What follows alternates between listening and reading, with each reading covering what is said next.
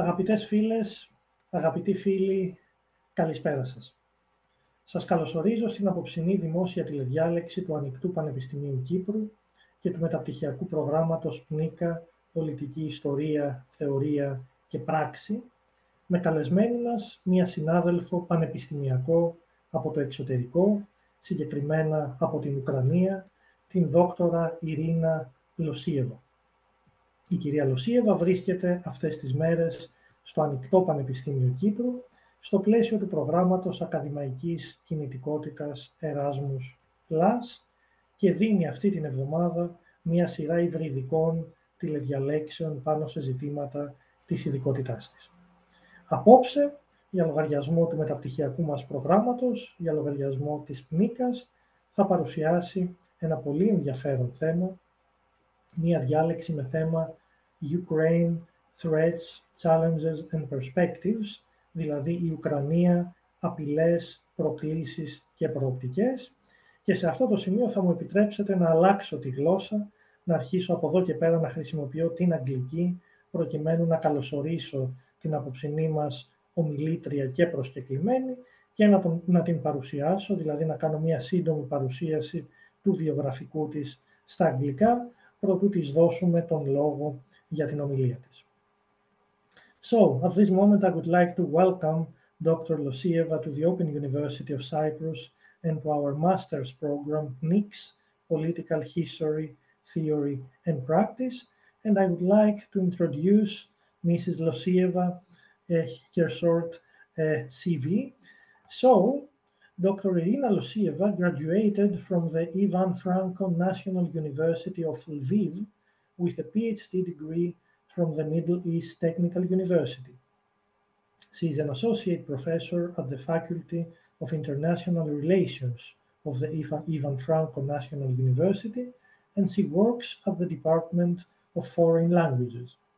Dr. Losieva has been actively engaged in the implementation of international projects, Tempus and Erasmus+.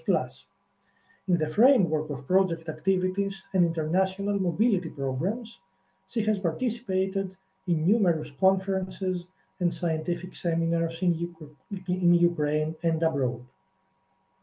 She is the author of numerous scientific articles, and her research interests relate to modern methods of teaching foreign languages, political discourse, political debates and propaganda, linguistic manipulation and linguopragmatics, and intercultural communication.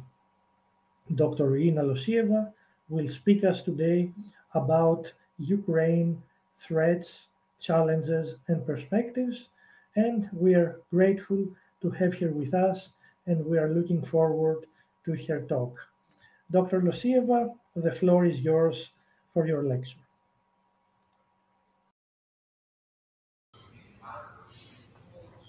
Good evening to all of you. Thank you for introduction, for introducing me. Thank you for hosting me at the Open University of Cyprus. That's a great experience for me as well. To be here and to have my second lecture. So today we are going to speak about Ukraine.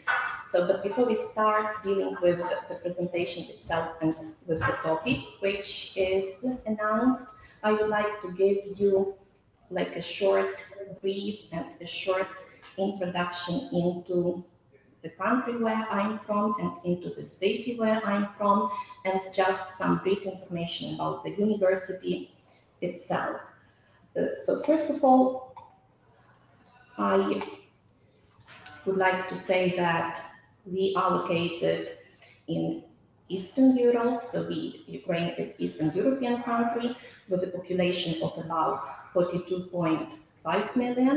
But at this point, I would like to make a short comment and tell that nowadays the population is numbered approximately 34 million people because of a great number of people leaving the country because of the situation, and we used to be the most populous country in the 32nd most populous country in the world. So the capital of the country is Kyiv, the capital city of Ukraine, with a population of 3.5 million people, and nowadays the number is becoming higher due to the number of internally displaced people who are coming from eastern and southern part of Ukraine to the central parts. So the city where I am from is the city of Lviv, which is usually called the capital of Western Ukraine and cultural and tourist center of Western Ukraine, because the city is located 70 kilometers to the Polish border. The city is really ancient, as it was founded in 1256. Nowadays, the population is about 1 million people, or even higher, again, due to a high number of people coming from eastern, southern regions and a high number of students. Nowadays, it's the biggest humanitarian hub, and the interesting fact that the distance from Lviv to Nicosia is about 2,420 kilometers. So the city has numerous historical sites and monuments. All of them are inscribed into UNESCO World Heritage List. So the city has always been a popular tourist destination, and in current reality, it has also become the biggest center of humanitarian aid and voluntary epicenter. The city contains just a few words about education in Lviv. So the city numbers a total of 12 universities, 8 academies, and a number of smaller schools of higher educations. 8 institutes of National Academy of Science of Ukraine, and more than 40 research institutes. Over 100,000 students annually study in more than 50 higher educational establishments. And if to speak about the university where I'm from, it's the Franko National University of Lviv, one of the oldest universities in Ukraine, which was founded in 1661, and one of the biggest in Eastern Europe. The university is strongly committed to promoting excellence in research and is ranked by Hirsch Index the 3rd place among Ukrainian universities and the 2nd in Ukraine by the number of applications. So the status of National University was granted on October 11, 1999, and we have the highest level of accreditation. So it's a classical example of higher educational institution with powerful academic schools, old traditions, and modern innovative approaches. The university consists of 19 faculties, 146 departments. The number of students is about 25,000 people. So just some numbers in order to understand how we work and what is about the university. So the staff of the university is about 2,000 people. About 200 of them are professors, 998 associate professors, and 20, or nowadays the number is getting higher, 25,000 students are majoring in 111 fields. So nowadays, the students have the options to choose from 23 foreign languages to study, and there are numerous student public organizations for socializing and active involvement in the students' life. So the faculty where I am from is the Faculty of International Relations, and the students of the faculty, as well as staff members, take part in international cooperation, international programs, projects, promote integration into the educational sector. Regular staff, well-known professors, researchers from different countries all over the world. visit the university, visit the faculty, have their internships, and join projects. So the faculty, we have concluded the agreement with the Ministry of Foreign Affairs on training the specialists for diplomatic service of Ukraine, and that is like the main field where the students majored, so diplomatic service and international relations. So graduates of the faculty have successfully built their professional careers in various international organizations, the Ministry of Foreign Affairs of Ukraine, and even the Parliament of Ukraine. Currently, the university is having an intensive cooperation under the European programs such as Erasmus+, Visegrad Fund, Baltic University Program, Horizon 2020, and many other projects funded by the European Union. So that was like a short introduction, brief introduction into the topic, and that was everything about the life of the city, the life of the university, and the life of every single Ukrainian before the 24th of February 2022. So after this tragic day in the calendar of every Ukrainian, the situation and the life of single person has dramatically changed. On the 24th of February in 2022, so Russia invaded and occupied parts of Ukraine in major escalation of the Russia-Ukrainian war, which actually began in 2014. So the actual year and the date when everything started is 2014, not just a year ago. The invasion has resulted in tens of thousands of deaths on both sides and instigated Europe's largest refugee crisis since World War II. So about 8 million Ukrainians were displaced within their country by June of the year 2022, and more than 8.1 million had fled the country by March 2023. The invasion began at the dawn of February the 24th with infantry division and armed and air support in eastern Ukraine, dozens of missile attacks across both eastern Ukraine and western Ukraine. The first fighting took place in Lugansk Oblast, which is the eastern part of the country, right close to the border with Russia. It happened early in the morning at 3:40 a.m. The main infantry and tank attacks were launched in 4 spearhead incursions, creating a northern front launched towards Kyiv, a southern front originating in Crimea, a southeastern front launched at the cities of Luhansk and Donetsk, and an eastern front. So, and dozens of missile strikes across Ukraine and even reached the furthest point of the country as far west as Lviv, 70 kilometers to the Polish border. So, and here we can see the map of Russian invasion. So the situation which was on the 24th of February 2022. So how everything began.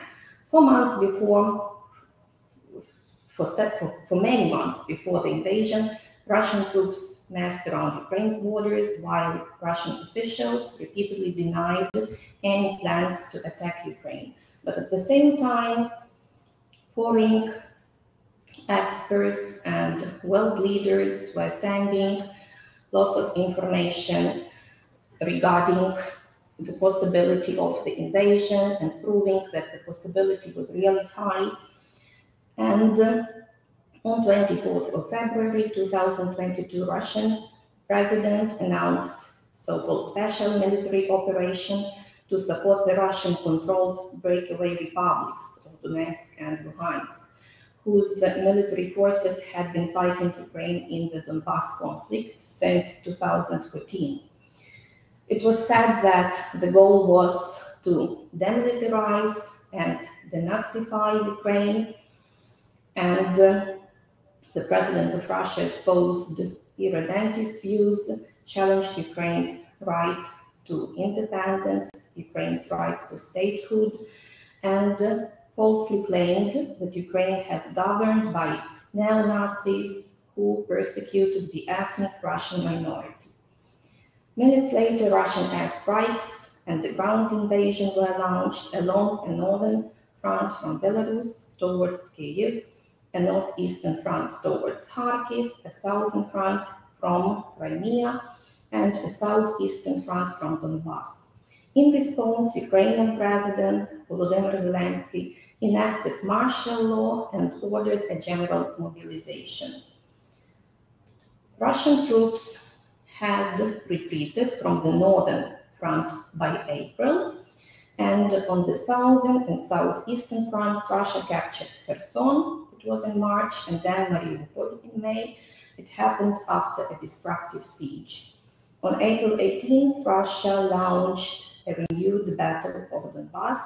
Russian forces continued to bomb both military and civilian targets far from the front line, including Ukraine's energy grid throughout the winter. So throughout November, December, and January, so Ukraine was in a complete darkness, and we lived according to the timetable indicating the hours when people had electricity in their houses and the hours where electricity was cut off. In late 2022, Ukraine launched counteroffensives in the south and in the east. Soon after, Russia announced the illegal annexation of 4 partly occupied regions. In November, Ukraine retook Kherson, and on February 2023, Russia mobilized nearly 200,000 soldiers for a renewed offensive towards Bakhmut. Nowadays, Bakhmut is one of the hottest points, the city which is totally destroyed, completely swept out, but the fights are going on. The invasion has been met with widespread international condemnation. The United Nations General Assembly passed a resolution condemning the invasion and demanding a full withdrawal of Russian forces. The International Court of Justice ordered Russia to suspend military operations, and the Council of Europe expelled Russia from the organization. Many countries imposed sanctions on Russia and on its ally Belarus, and provided humanitarian and military aid to Ukraine. Over 1,000 companies left Russia and Belarus in response to the invasion. The International Criminal Court in The Hague opened the investigation into the possible crimes against humanity, war crimes, abduction of children, and genocide during the invasion, issuing an arrest warrant for Putin in March 2023. So speaking about the cities, a real tragedy is associated with every destroyed city, but one of the first cities which were cruelly destroyed and devastated is the city of Mariupol. The city is in Donetsk region since May 2022. It has been occupied by Russian forces. It is situated on the very northern coast of the Sea of Azov. So prior to the Russian invasion of Ukraine, it was the 10th largest city in the country and the second largest city in Donetsk Oblast, with an estimated population of about 500,000 people. It was the center of metallurgic industry and industrial center in the southern and eastern region itself. In January 2022, Ukrainian authorities estimated that the current population of Mariupol is approximately 100,000 people. Beginning on November the 24th, the 3-month-long siege of Mariupol by Russian forces largely destroyed the city, for which it was given the title Hero City of Ukraine. So the title was given by the Ukrainian government, and on the 16th of May 2022, all Ukrainian troops who remained in Mariupol surrendered at Azovstal Iron and Steel Works, as the Russian military secured complete control over the city by May 2022. So as I'm engaged in the field of education, so I would pay my attention to one of the young universities, very successful universities, Mariupol State University, so which proved to be really modern, really innovative, with lots of programs of international mobility, joint projects, but that everything was before the war started. So we have, our university had lots of joint programs and international projects conducted with the State University of Mariupol. So nowadays it is being relocated to Kyiv, and in this darkest of times continues to carry out the light of learning. Between February and May 2022, all 5 academic buildings of the university were destroyed or substantially damaged through the artillery bombardment that accompanied the siege of Mariupol. The continuation of their higher education is in itself a potential symbol of the resistance of the entire system of education in Ukraine. Despite the daily toll of destruction and misery, it is essential that life and learning continues in Ukraine.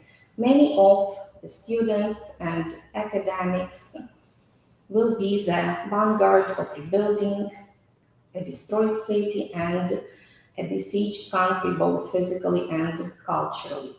The continuation of the higher education is a remarkable symbol of the entire system, of the resistance of every Ukrainian, of every single person in Ukraine nowadays. Having a look at this picture. So these are the real pictures taken somewhere in June 2022. So these are the school leaders, the young people who were going to finish the school, to graduate from school, and to get ready for their future education somewhere in Ukraine or abroad, but they had no chance to organize their prom, to organize the graduation ceremony, and they decided to have a kind of like event, to have a kind of photo session on those places which used to be their schools before. So these are like the ruins of the schools where they studied, and they decided to wear their clothes which they were getting ready for the graduation ceremony. So if to speak about education at war, if to speak about schools, as a result of military aggression, about 1,259 schools have been damaged. And this constitutes 11% of schools in the country. 223 schools have been completely destroyed. Half of the destroyed and damaged schools are located in Donetsk, Kherson, and again, those regions which were the first to be shelled and destroyed. So half of the cities, schools, for example, in Kharkiv, have been affected. Schools located near the front line or the border are under constant increased threat of destruction due to continuous shelling. At the same time, schools in different areas located further away from the front line and the border also suffer from missile attack. During the year 2022, education process in all Ukrainian schools was paused for a while due to full-scale invasion, at least for 2 weeks. But in many schools it was a longer period, and in some the pause lasted up until the end of 2022 school year. The students who resumed their studies in 2022 mostly studied online until the end of the school year. For the children living in the occupied areas, access to proper education in Ukrainian schools has remained limited or unavailable due to problems with communication and threats by occupation administration. The experience of studying during the COVID-19 pandemic allowed schools to adopt to remote learning during martial law more quickly. So it was so-called pre-preparation stage. However, remote learning still bears the risk of worsening the quality of education and student progress, as well as deepening the existing education inequalities.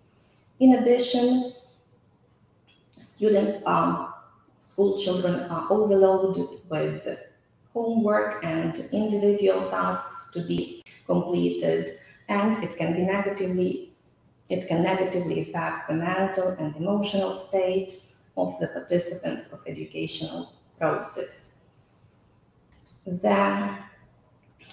What negatively affected the mental and emotional states both of students and teachers. According to the survey, the majority of parents, 61% of them, believe that their children have symptoms of stress, such as deteriorated sleep, anxiety, trouble concentrating, problems in communication with their peers and teachers. Children have high levels of anxiety as well, young children, and in addition, students feel lonely because they lack the opportunities to socialize with peers and teachers, and everyone experienced considerable stress and worsened mental state. In the medium-term perspective, Ukraine's post-war rebuilding, according to the government's plan, is meant to be done with broad involvement of funding from international partners and with an orientation towards Ukraine's EU integration. Meanwhile, international organizations and charities are already acting as important partners for Romada, so-called communities, in the restoration of schools and provision of access to education by undertaking some of the repairs, providing computers, power sources, and other resources needed by school.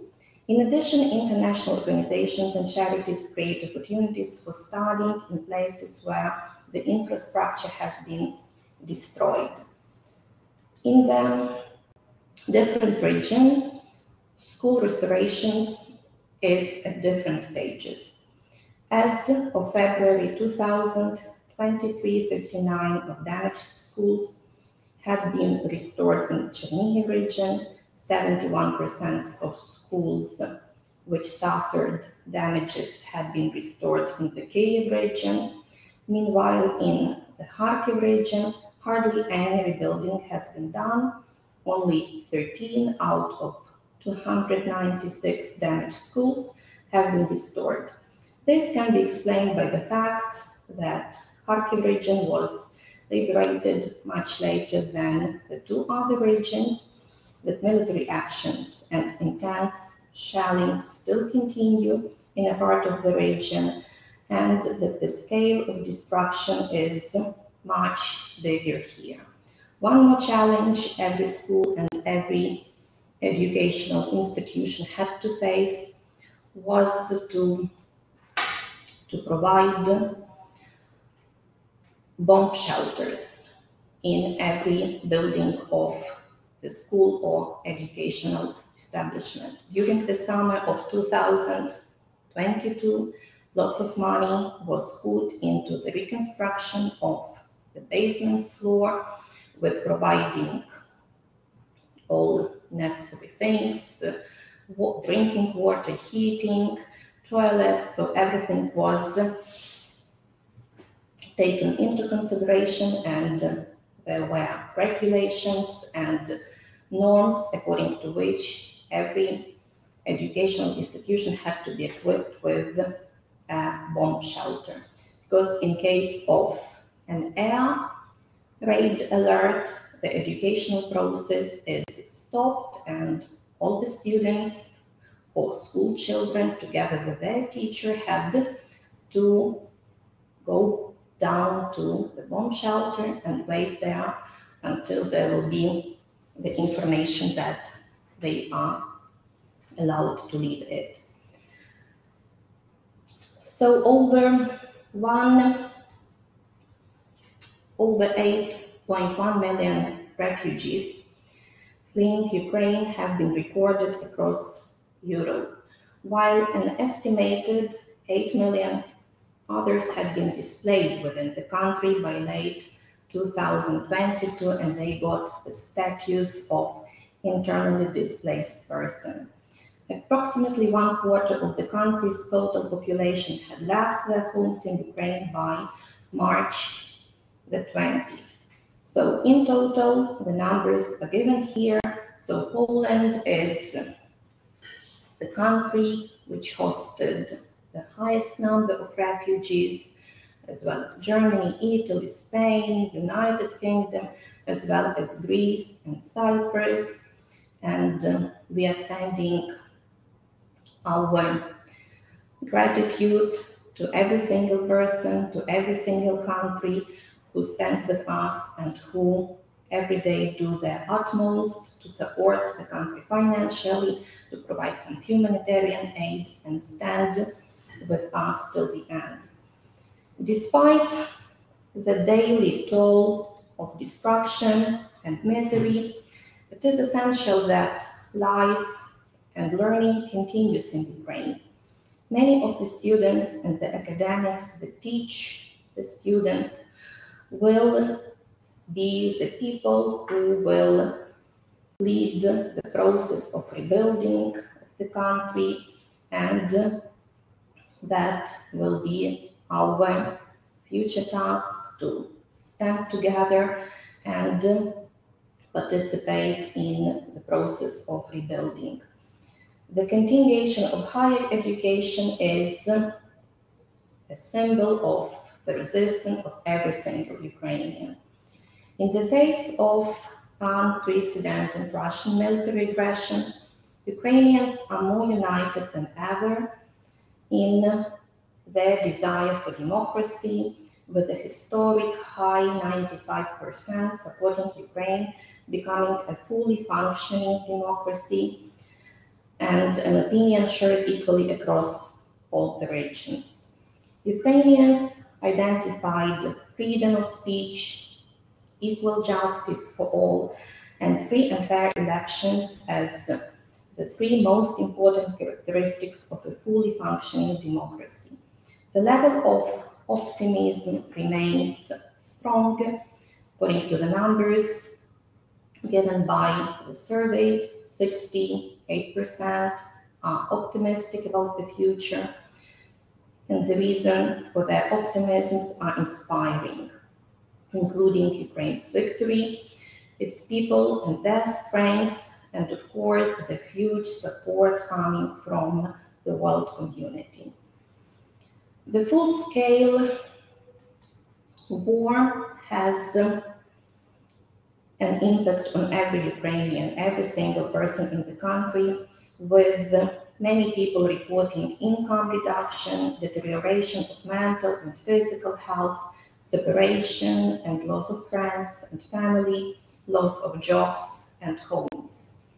Although the war has taken a significant toll on people's lives and financial condition, nearly all Ukrainians are contributing to the humanitarian and war effort. 81% of people have donated money to the armed forces, even though 95% have reported that they don't have enough income to live comfortably these days. Additionally, 63% have donated supplies to internally displaced persons, 60% have donated money for humanitarian relief, and the majority have hosted and assisted internally displaced persons. It is clear to see the level of commitment that everyday Ukrainians have for their compatriots, their communities, and their country. The biggest problem for Ukraine will be the huge number of young children aged 5, 10, and as well as young people in their teens who left the country with their mothers. Why mothers? Because men are not allowed to leave the country. A lot of experts predict that Ukraine will lose a huge number of its young generation, which can be a real problem for the demographic situation in the country. Ukrainians trust the armed forces almost unanimously at the level of 95%, and 81% of Ukrainians trust the President of Ukraine, Volodymyr Zelensky. Ukrainians show strong and united support for integration into the European Union and NATO. 92% want Ukraine to join the European Union, and 79% want Ukraine to join NATO. These views extend across all of Ukraine, South and East included. Regional variations in support for Ukraine joining the EU or NATO, which were seen in the previous polls, have virtually disappeared. Ukrainians do not see their territory as a collection of bargaining chips. Rather, they overwhelmingly indicate that they are fighting and sacrificing to restore Ukraine's territorial integrity and sovereignty. This is the only outcome of the war that is deemed acceptable. So this is the only way out of this tragedy that is considered to be acceptable by every Ukrainian, by the government, and by all those people who lost their nearest and dearest in this unjust and horrible war. So thank every single person and every country for standing with us. Thank you for standing with Ukraine. So that was like a short and brief overview of the current situation of the Ukraine as the European countries, which before the war had huge prospects developing in economics, and the country was building some plans and was orienting into European integration, but everything changed and the reality changed as well.